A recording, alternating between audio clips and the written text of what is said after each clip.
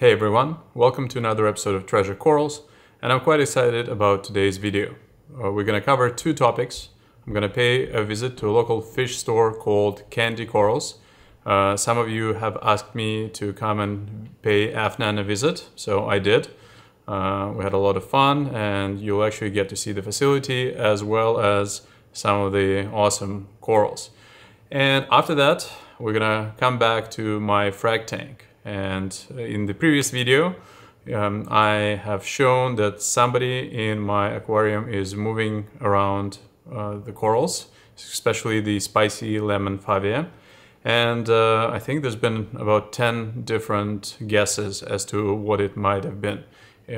Some have said it's the clownfish, or it's the dory, it's just the magnet clip that was brushing off of it, or the fish were brushing off of it by accident. But I think it's actually a lot more deliberate, and somebody actually went through the trouble of picking up corals and moving them over into another part of the tank. So there's no accident. So I have finally caught this perpetrator in action, and you'll get to find out in this video who it was. So let's dive right in. Sample tank of what's possible if you have the skills and the money to keep such a beautiful collection of corals, torches, scollies, every variety of euphilia, even a mini clam in there. That's pretty awesome. I think this is a cube, probably 20 by 20 by 20 inches, lit by Aqua Illumination Prime.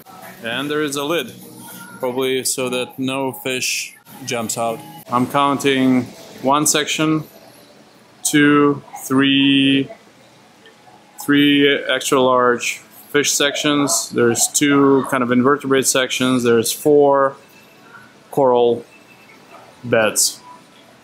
Let's take a look at the fish selection. Lots of tanks. Small Naso, large Naso, more Nasos over here, some Scopa, convict, more Nasos and rabbitfish, foxface.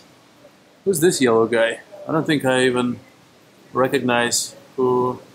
I've never seen this fish before. If anybody in the comments below knows what it is, what is it, a hogfish? Not sure. Let's focus on this guy. Yeah, that's the guy.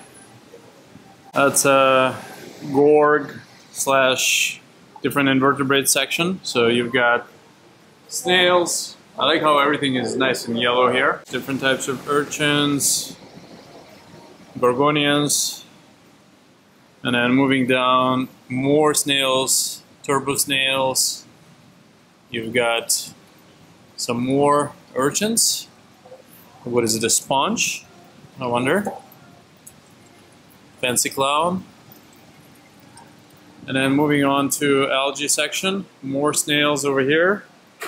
But also you've got little crabs, macroalgae, more macroalgae, and yet another fish section. So more tanks, quite a few powder blues in the selection. You've got, what is it, a Scopa? I don't think it's a gem tank. I love Royal Grama, some dories, and finally moving down, some butterflies. I'm curious if these butterflies are eating. And let's take a look at the actual corals, the candy corals. So you've got 1, 2, 3, 4 tanks. I think the last time when I was here there were only 3. And I'm just going to try and guess what's going on in each one of those tanks. You've got mostly softies. No, there's some SPS here. We got brain coral. You got some candy cane. Of course, you're in candy corals, so there's got to be some candy cane here. More corals at the top. The tank, I think, has got a lot more euphyllia in the back here. There's torches of every perceivable color. So golden, I'm not a torch expert, but there's quite a few varieties. Some gonies. Moving on to mushrooms. I guess this is the Ricordia mushroom. You've got more euphyllia. No, this is not euphyllia. No, it is euphyllia. Just a very small polyps. Some SPS over here. Wow, everything is under radiance in this section. So radiance are lighting things up quite nicely. You got some acants, some beautiful fish. Moving on to this section, you've got more coral over here. Every variety. Lots of, is it bubble coral? Okay, now that is insane. Look at this. Right after the bubble coral, you've got an amazing selection of scolies. Every single color one can think of. So I'm not using any filter here right now. No filter. No filter. And then finally the last tank. So this is lots of smaller frags over here. Now let's take a look at the back room of Candy Corals. We've got the owner working on frags. Hi Afnan. How you doing, man? It's doing well. You have a few words to say to the channel? How long you've been open now? We've been running this business for I'd say about 9 years now. 9 years? Yeah. Wow. And there's so many tanks. How many frags do you think you've got in your system now? Or how many corals? In terms of colonies, I would say about 3,000–4,000 colonies. 3,000–4,000 colonies. And then I would say about, I don't know, the first tank itself is about 3,000 frags. The fourth tank is about another 1,000 frags. So yeah, 4,000 or 5,000 frags in stock. Wow. Yeah. That's amazing. So, well, this is very well kept, very clean. I don't see any detritus, and I don't think I ever seen a single coral that looked off. Everything looks prime, which is very, very nice because you've got a true mixed reef. So, taking a look at this section over here as well. Wow. And look at the sump. Now that's a good 4x6 sump with a whole bunch of live rock. You can see there's sponges and holy smokes, lots of filter feeders. I don't think I've ever seen anything like that in the sump before. And I'm afraid to even ask what model of a Bubble King this is, but it's probably like a 600 or something.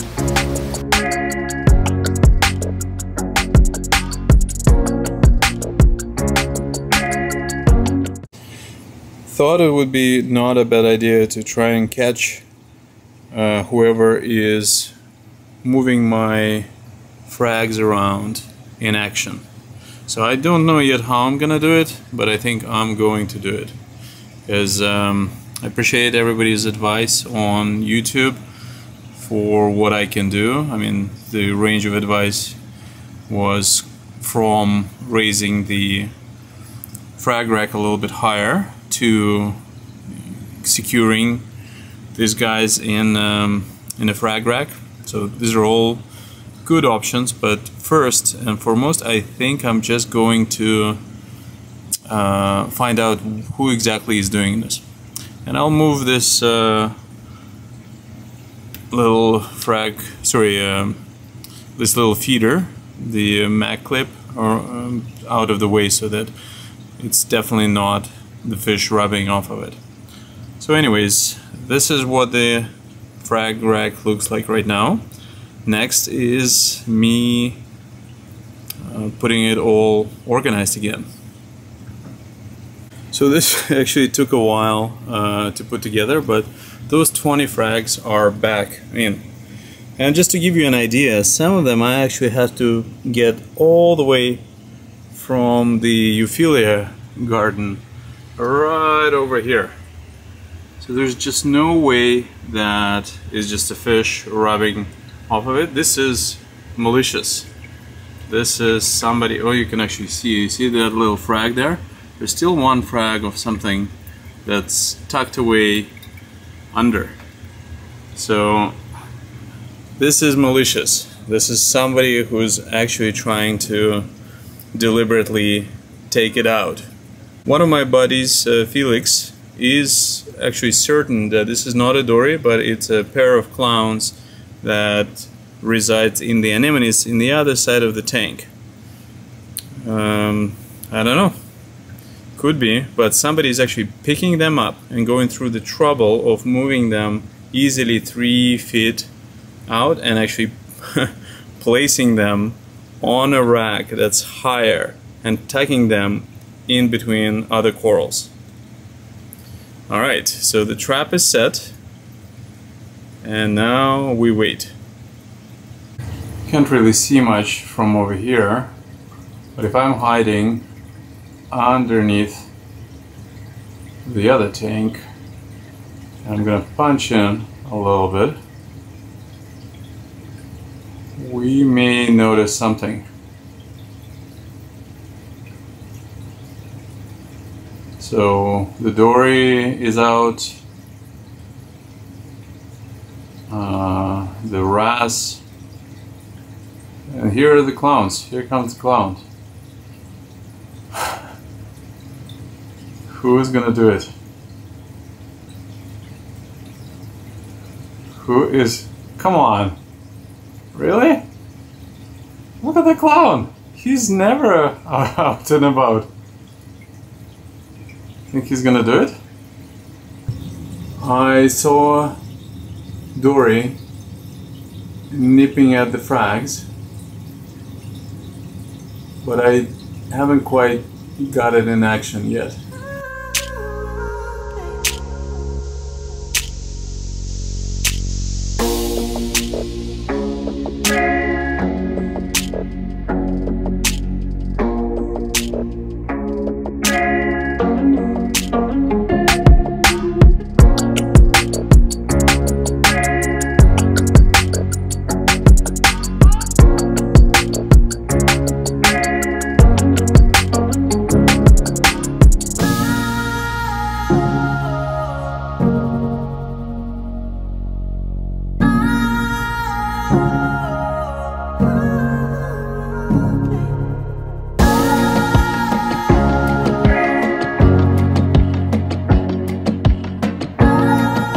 Unfortunately, this didn't quite work.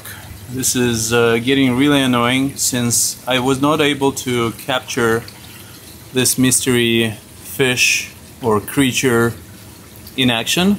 But since then, because the camera just timed out, I ran it for about an hour and couldn't catch anybody. But since then, I had to yank out those plugs from this rack here, and look at this. This just, I noticed this one. Somebody placed it right over here. So I'm gonna go and place it here. And I think I'm gonna run it for another, oh look, holy smokes, another one. Come on, this is what I'm dealing with. This is just too annoying. Alright. The trap is set. I'm gonna do it a second time. So maybe this time the mystery creature will reveal itself.